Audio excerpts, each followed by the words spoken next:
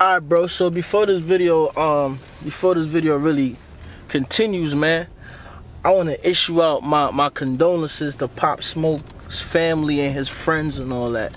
This is like the first time that a celebrity passed away that I'm actually directly seeing how it affects like his friends and family, because like I actually grew up with people who knew him and people who actually related to him.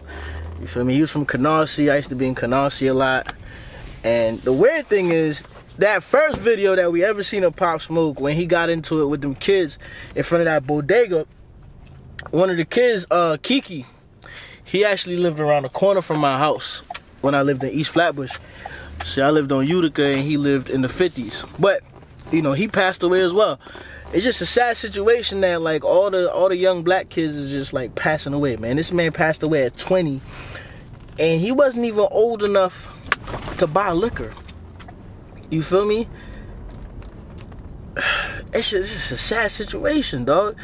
Now, I'm not going to talk like he was an angel. I'm pretty sure he himself would tell you that he wasn't an angel, so I'm not going to speak on that. It's just the fact that he had a chance to make something of himself and his potential got cut short. You feel me? Like, I hate to see people's potential get cut short. Imagine making it out of the hood and from Brooklyn. Imagine them making it out of Brooklyn to get killed in Hollywood. What are the odds of that? What are the odds of that, bro? The crazy things too, man, like, he was all over my timeline last week. Cause I guess he had the situation with the photographer. I'm pretty sure the photographer probably feel very bad right now. He was trying to expose him. You know, he had the situation with the photographer where the dude had like posted some pictures. The pictures wasn't really flattering or whatever. And you know, Pop Smoke was like, yo, you need to take them joints down, like you wildin'. And son tried to expose him in the messages, and like a lot of my Facebook friends was saying a lot of negative things, you know what I'm saying? Same people over there talking about, yo, he died mad young. Just last week, man, you was talking crazy about the man, right? Y'all was talking about he looked like E.T. and oh, he always smiling, nigga mouth don't never close, right? He not here now. You feeling bad. Over there talking about rest in peace and R.I.P. and all that, man. Then, yo, it's somebody I went to school with too, yo, that was talking reckless. This man is grown. Like, this man is 30-something years old, talking reckless about a kid passing away. A 20-year-old kid passing away. You all up in the middle of the street, you goofy ass. School bus need to take you out. Yeah, talking crazy about a kid passing away. And I'm trying to figure out why. Like, he ain't do nothing to you. At least from what I know, he ain't do nothing to you. I know you not banging because you always been soft. Like, I know you not gang banging because you always been soft. Like, so you not cho. You feel me? Man, let's not really talk about that. But I just think it's a sad situation, man. I really want to know who invented like the pistol. I'm gonna look it up when I go in the crib, because when you see like gun violence and people passing away from gun violence, when you look at the situation, it's always like the person behind the gun always look like a sissy. Like, to me, only sissies use guns. Now, I'm not gonna flex like I don't own one. You just gotta stay dangerous, because you gotta fight fire with fire at the end of the day. I'd rather scrap it out, to be honest with you. But it always be a situation like that. Like, think about this. Like, they broke into this man's house to rob him. Right? At least that's what it's saying. And I'm pretty sure, because he's from the hood, I'm pretty sure he wasn't giving it up. So they shot him. Like, how bold could you be that you break into somebody's crib and shoot them because it's not going your way? Just call it a day. Call it a day, big homie. Like, you ran up in there, you try to, you know what I'm saying? You try to impose your will. He wasn't scared. It is what it is. Bro, I'm telling y'all, bro, y'all gotta stay dangerous, man. Y'all gotta stay dangerous, bro, because people out here not playing fair. To be honest, bro, I'd rather be fighting for my freedom than be fighting for my life. Big facts. I'd rather be fighting for my freedom than be fighting for my life.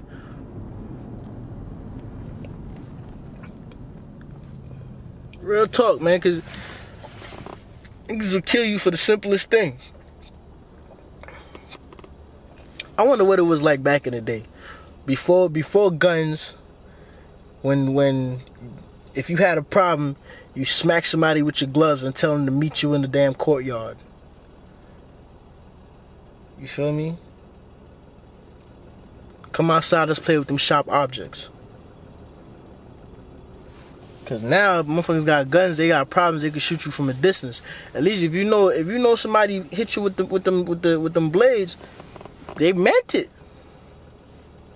I'm pretty sure it was less like bold moments where people just try to rob you for no reason. It was less bold moments. Like, you know what I'm saying? This was back in the day before cars and stuff. So ain't no way you riding by on your horse and somebody doing a drive-by, they gonna throw a damn knife at you. Nah. I mean, then again, let me stop. I'm pretty sure people was throwing knives back then too, but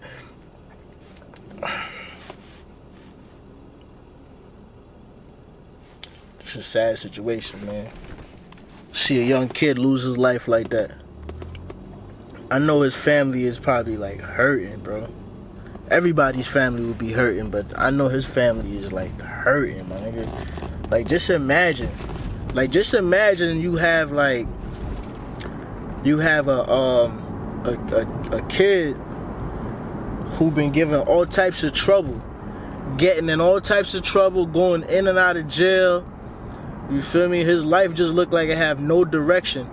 Then finally, once his life start getting a direction, and it's a positive direction that could put everybody in a better situation.